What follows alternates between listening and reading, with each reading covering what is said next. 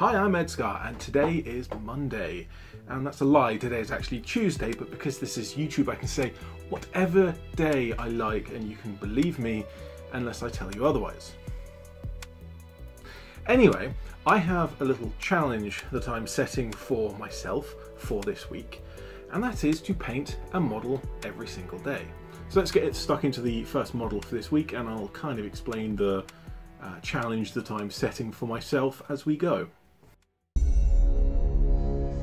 So the challenge is, as the title of the video might suggest, to paint a model every single day. And that seems kind of obvious and simplistic, but there's a few nuances that I hope I'll be able to bring out. As with any practice or training, you really have to treat it as practice or training and be deliberate about what you're learning and how you're learning if you're really going to get the best out of that situation. But you also need to be mindful of the pitfalls and bad habits that you could learn because of the way that you're practicing.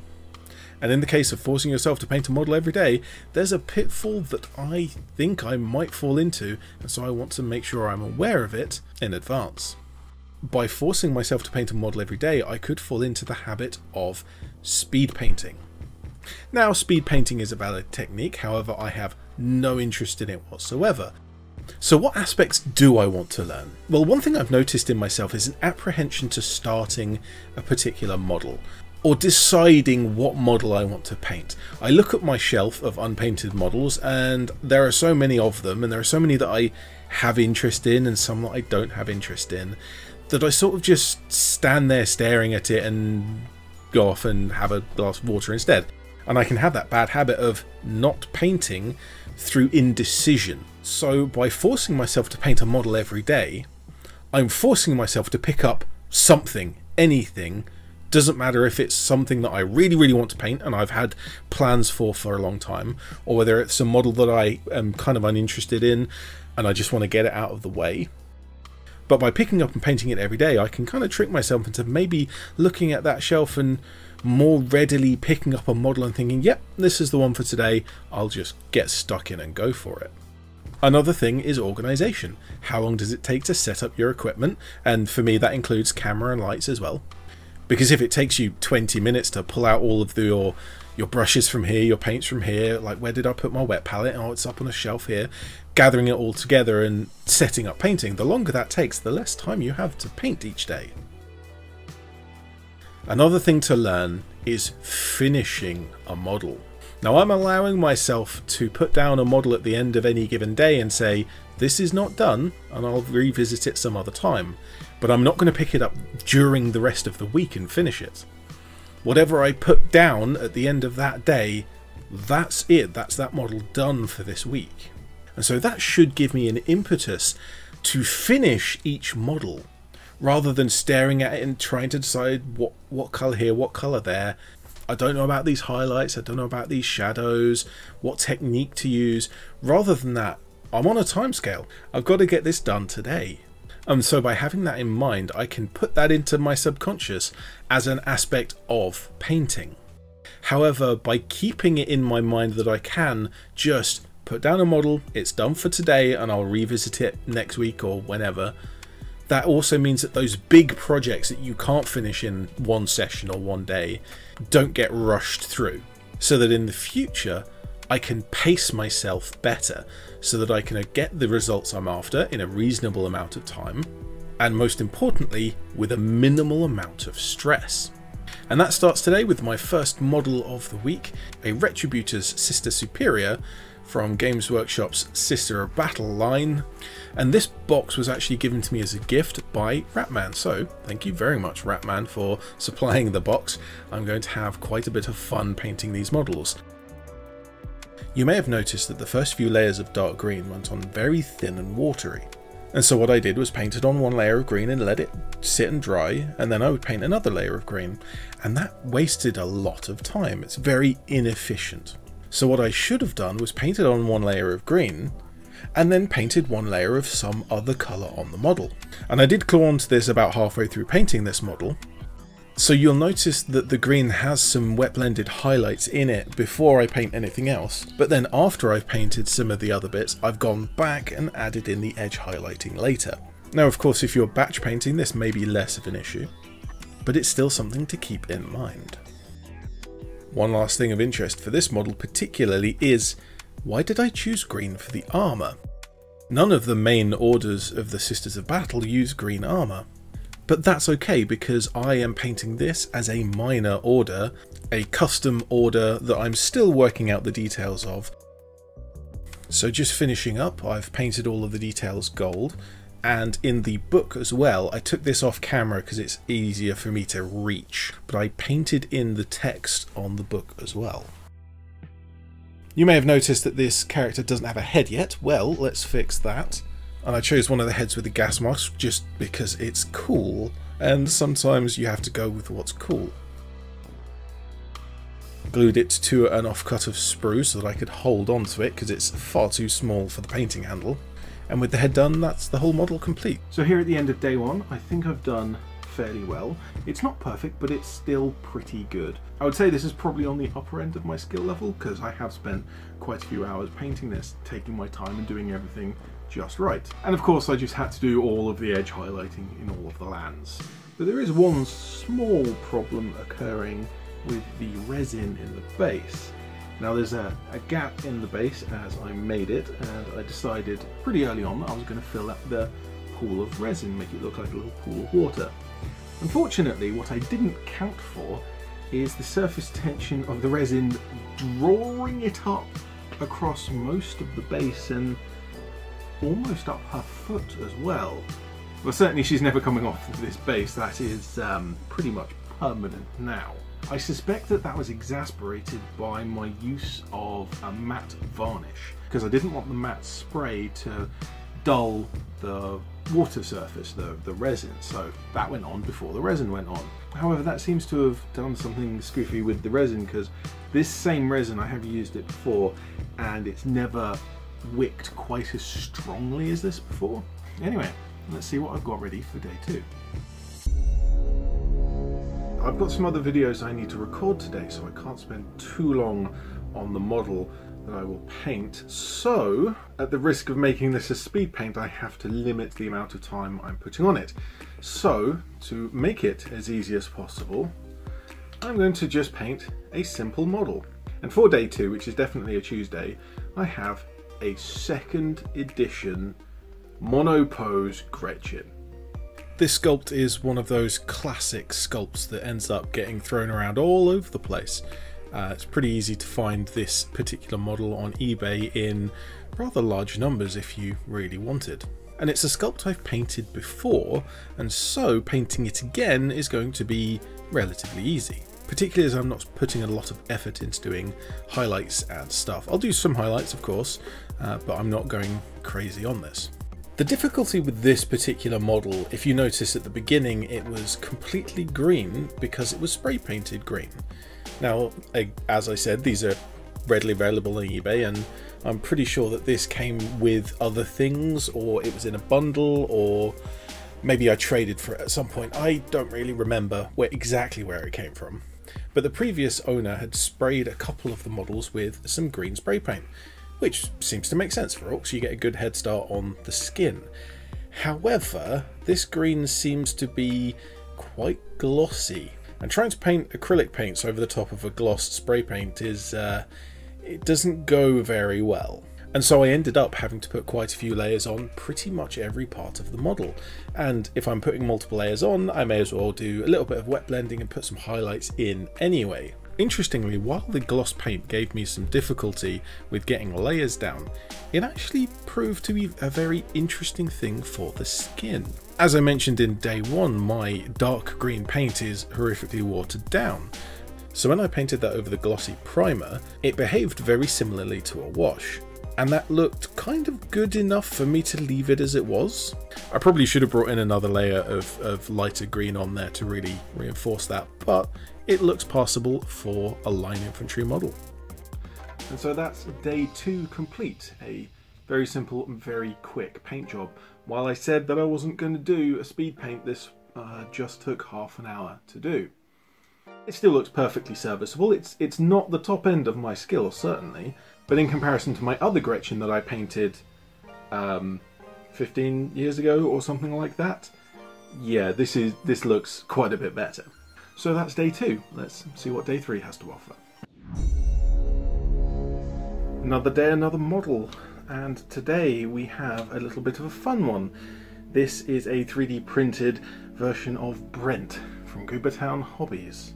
However, it's still usable as a generic model, so I'll paint it up as such, and I've made a little modification and we can have a closer look when we do the top-down view, which is now.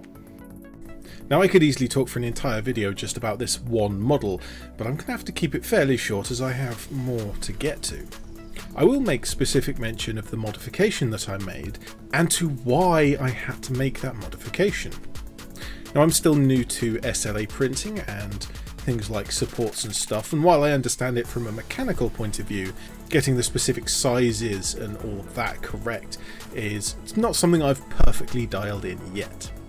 And so when I got this model, which has a pre-supported version, I thought I'd try it out. And what I found is that most of the supports break away perfectly and leave a really nice finish behind, and that's good, and that's something I want to learn. But on his arm, which in the orientation of the print was mostly flat, all of the supports there failed, and so it left him amputated at the wrist. And so I went through my bits box, I found a spare hand, and I found a hat. And that's the one thing this model was missing. Running away, saving his cats, but also having a feathered cap. That's an important thing as well. Don't want to leave that behind when he's running for his life. Otherwise, I took my learnings from day 1 and went round the model, filling in the base coats and a simple highlight for each section, and then painting another section while that first section dried. The white shirt taking the most layers of all because white is notoriously translucent. I threw on a wash halfway through and then went back to pick out more of the highlights, particularly again on the white shirt. One thing that almost certainly won't come out on this view is when I painted the broken plate on the floor. And this didn't print out nearly as voluminous as I thought it was on the digital version, but there's certainly the impression of a broken plate on the base, so I painted that in mostly white, but then I came back with the blue to do this old-fashioned blue detailing that you get on that cheap mass-produced like fake china plates, which is traditional for a pub, so makes sense for this model. And just going around cleaning up a lot of the smaller details, adding some stripes and spots to the cats, and taking my time to try and keep it clean. So there we go, the end of day 3, and we have little Brent done, and a reminder as to why I despise super glue. It is absolutely terrible and doesn't glue anything ever. You may notice in some of the close-up shots here that what appears to be layer lines. However, these don't run in the right orientation to be layer lines. Rather, these lines are the artifacts of the pixels. They are the grid of the pixels in the screen. And I'll probably do a video on this particular subject, because while this is probably fine for the average line model, I want to be painting to a higher standard. I want to kind of push myself into display painting. Alright, day whatever it is, and I have something a little bit interesting. This is not a model made for painting, but actually a toy. And we'll get into why while I paint it. So this is a model of Madame Vastra from the Doctor Who TV series. And it really was a toy that came on the front of a magazine, so even by toy standards, this is on the cheaper end. And because of that, there are actually 2 reasons why I'm going to have to paint this model in a very different way to how I usually do. Now, to give myself a good base, I'm going to start by wet blending the skirts and the tunic. And this is probably the best example of wet blending I've ever been able to capture on film. Partly that's because I'm bad at filmmaking, and partly that's because I record with a phone. But while you're watching the wet blending go down, I'll point out the reasons why this model being what it is means I have to paint it so differently. Firstly, it's because it's quite a bit larger than the standard 32mm models that I usually paint. This is actually a 54mm model. I'm not sure if that's by design or if it's just a lucky accident that it happens to be one of the common model scales. But in this case, because the model is larger, I have to paint proportionally smaller details. And so I have to think about things like the texture of the fabric, and not just the highlights on the big volumes, but actually highlighting smaller volumes as well. The other related part of that is, because it's a toy, is it actually doesn't have very many sculpted details. So to set myself up for this, I found some reference photos of Madame Vastra, and one of the sets of clothes that she wears has purple top with black lace on it, and I wanted to copy that because that's something that I could paint in. There's certainly none of it sculpted into the model, so I have to freehand it all on. But if I'm going to be painting this black lace over the top, I need to highlight the purple underneath much brighter than I would if I wasn't going to be putting the black over the top. The black's going to make it look darker, so the purple has to look brighter to make it match. Painting in this pattern was surprisingly easy. I did pay specific attention to how thin my paint was and how well it was flowing from the brush, because that sort of thing is important when you're freehanding. And particularly as what I'm freehanding here is just simple lines. I'm not freehanding a full volume that I can then highlight and reference things inside of. And so each line has to be spot on. But also, I don't want to mess up and have to redo the purple, particularly as I've spent so much of today doing and redoing the purple of the top to make sure each part matched.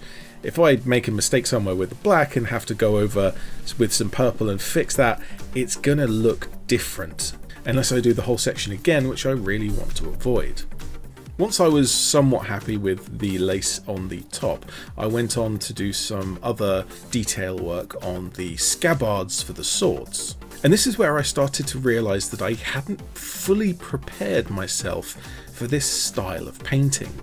I very rarely paint models of this scale, and so I have very little practice in it. And while I know at a surface level some of the important details of it, actually understanding it by having the experience is something else. So I tried to paint in some red strapping for the handle and some gold on the scabbards that I could imply were part of some fabric wrapping, although it was very difficult to make that neat. And in both cases I went over it again with a black to really straighten out the lines and sharpen up the corners to make it look appropriate. What that also did is it gave me the opportunity to paint over some of the red in particular to make it look like some of the straps were going over the top of some of the other straps.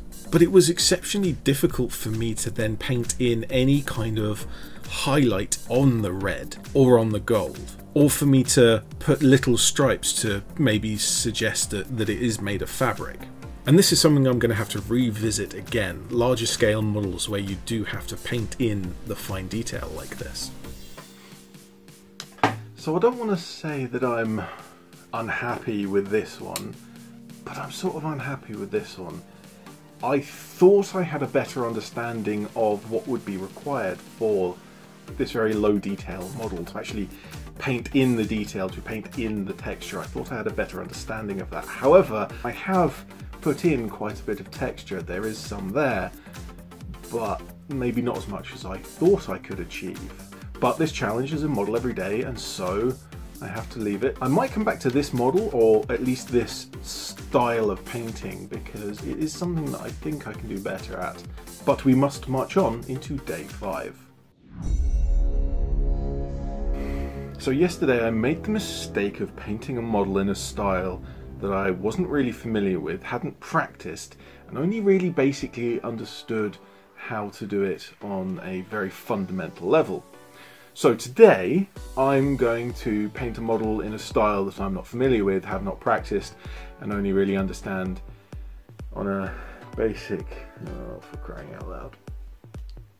So my idea for this model is to paint it with an object source lighting style, or an OSL, which just means that you paint your highlights based on a light source that's inside the model, whereas you would usually paint your highlights based on sunlight or some out of the model source of light. In this case I have this control panel looking thing, and so I'm going to try and paint this model as if he's being lit from the screen. And I'm going to try to paint this OSL to an extreme and actually not paint the back of the model at all and leave it with the black primer layer showing, as if this character is standing in a street at night time, or perhaps inside a factory somewhere where there's no lighting. So my first step was to really frame out where I was going to paint. I have a black paint that's kind of a charcoal-y black rather than a pitch black, so I was able to use that and paint around the kind of edge of where I would be painting. And then with each colour area, I could wet blend from that charcoal black up into a dark version of that particular colour. Now, none of this has come out particularly clearly on video, so I'm going to skip ahead to where I started putting the highlights in. And here I'm wet blending from the colour I've chosen for that particular area up into white. Now, usually I wouldn't highlight up into white, because if you highlight up into white, it desaturates out the colour that you're working with. However, in this case, I want to desaturate the colour. I want it to have this very washed out, bright look. And I brought in a much stronger highlight at the closest point on the model to the screen, which is on the chest. I did bring in some highlights elsewhere in the model, and particularly even down almost to the knees, but I didn't bring anywhere near as much white there as I did on the chest. I do think I missed out one trick here, and that's partly because of a paradigm that I'm stuck into with the way that I usually highlight. So usually I'll highlight cloth based on the folds and not necessarily on the direction of light. So if you notice on the shirt and jacket on the chest, because of where the screen is, all of this area should be completely washed out and bright. However, because of how I'm used to painting highlights, I'm only painting the raised section of each of the folds in the clothes. So what I'm taking away from this model, what I'm learning from this model, is that I need to be more directional about my highlights rather than basing it on the almost topography of the surface of the model. Now that is surprisingly good. I think I've captured the effect fairly well, and I'm pretty happy with how that's turned out. This is definitely a technique I want to come back to at some point. Doing an OSL into just pitch black on the outside. I've not seen that done before, but I'm sure it's been done before. The layer lines of the print, because this is a 3D printed model, the layer lines at the transition point where it goes into black make it look like he's almost being eaten by grey goo, nanomachine sort of thing, which is very cyberpunk indeed. However, this is a success.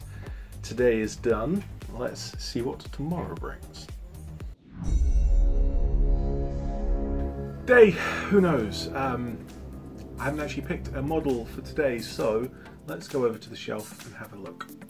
So I've got some 3D printed stuff. Got the Blackstone Fortress set. One of the Wreck Age Stalkers, that's a nice one.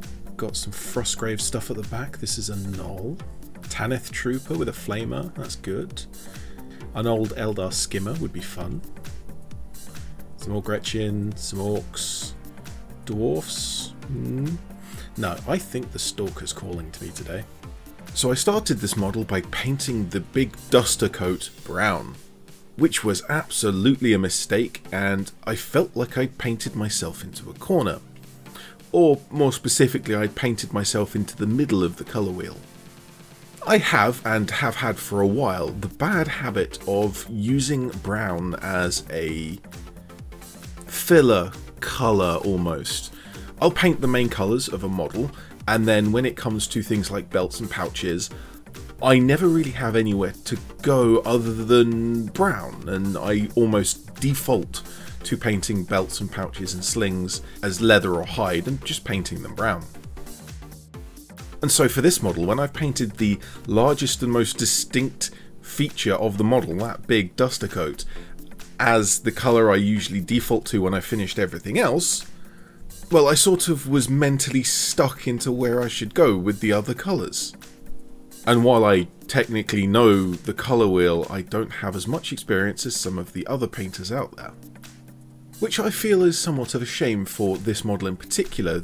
This model is a Homestead Stalker from the Wreck Age RPG. I picked up a bundle of these models a while back, and I've been, every now and again, I'll pick one up to paint, and they are really lovely. It's something about the sculpt or the material that that means that a brush flows across the surface just in such a nice way, and I can't really explain it, but painting these models has always felt smooth. I am sort of done with this, but it's certainly not finished. I'm running out of time today, and I've very much run out of inspiration for this particular model.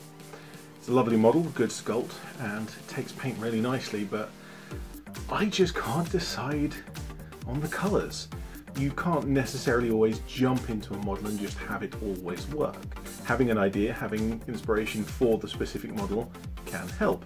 And I've also proved this week that you certainly don't need inspiration. Sometimes you can just start throwing paint at a model, but sometimes it helps. So we'll call this one done for now, and day 6, and we'll move on to the final day, and we'll see what I have tomorrow. There's no video for day 7 because I was having a very bad day. And something that everyone needs to learn is that it can be okay to not be okay sometimes. Mental health can affect your work, your school, your hobby time, and your interactions with friends and family, and it's important to look after yourself. And sometimes that means stepping back from a project and not doing anything. Sometimes it can mean pushing hard on a project and really focusing on it. And sometimes, like my day 7 here, you can do something small just to keep going, but finding the balance between activity and rest is something that you're going to have to work out for yourself. Unfortunately, there's no easy formula for that. And so for my day 7, I chose the simplest and easiest model to paint that I could find on my shelf, which is this FDM printed twig blight. I painted it dark brown, I dry brushed it light brown and yellow, and then I gave it a dark wash, and that was it. And so after my 7 days of painting a model every day, I have my 9 models here. Wait, 9? Does that mean we get a bonus round?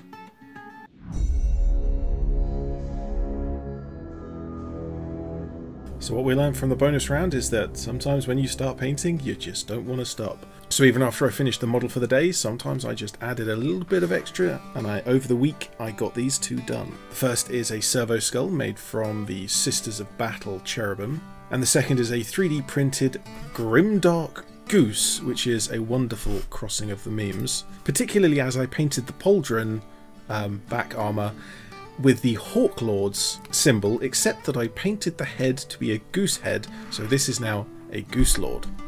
And so at the end of the week I have the 9 models that I have painted. This has been an interesting experience. Even the ones that you think I may not have enjoyed, still I did, because I like painting. This is, for me, fun. Now I realise that one of the reasons why I can do this is because of lockdown and spending so much time at home, and not everyone has that luxury, if you can call it that, but rather we make do with what we have, and so I did. If you want to recreate some variant of this challenge, you don't necessarily have to paint an entire model every day. You can paint one model over the course of a week and just split it into 7 or any other number of sections and just paint each section each day.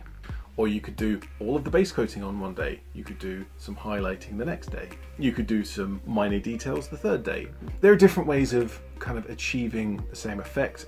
And actually, importantly, time management is an important thing you can learn from this type of exercise. And while I have deliberately used this as a learning exercise, I've gone in every day thinking about how things have gone and what can I take away from that, what can I learn from it.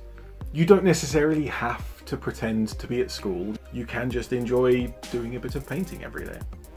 And so if you have any comments on how I've painted these, or if you have any suggestions for a different variant of a challenge, or even if you're planning to do it yourself, post a comment in the comments section.